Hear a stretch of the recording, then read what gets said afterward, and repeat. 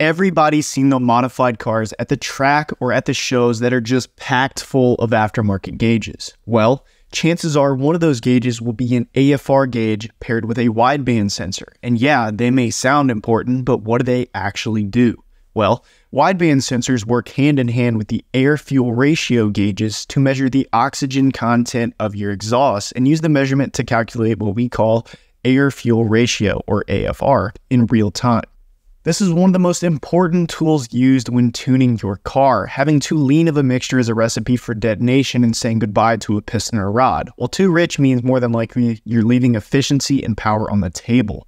If your car is modified or if you're planning on building your car, having a wideband sensor paired with an AFR gauge is a must. We have plenty of sensors and gauges to choose from over at MAPerformance, and hey, we made it easy on your wallet with multiple financing options available.